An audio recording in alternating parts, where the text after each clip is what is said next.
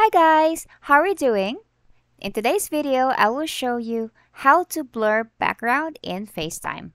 Let's begin.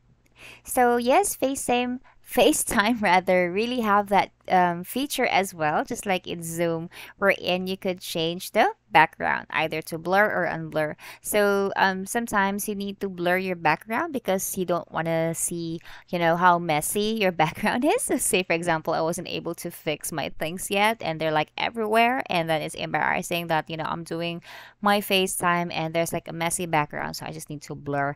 Or if you're actually calling from a public place like in a coffee shop, and you don't want some images or people at your back gonna be seeing, you don't want them to be seen rather, so you can just blur your background. So there's like tons of ways for you to reasons rather why you need to blur your background. So I'm gonna show you how it's done.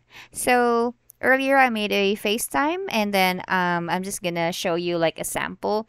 The portrait mode or portrait icon that's located at the left portion of your screen when you're doing FaceTime. So all you need to do, guys, is just tap on that one, and when you tap, it would actually blur your background, and when you untap, it would also unblur that one. Okay, and then we do have other options to change backgrounds if you wish, and then that's available in some of our video tutorials. So what are you waiting for? Just subscribe to our channel so you could check on other video tutorials that we have. Or you could always go to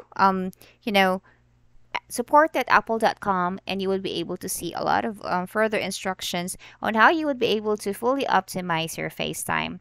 So that's it. I hope you learned something today. If you like this video, please hit on like. Thanks for watching. Goodbye.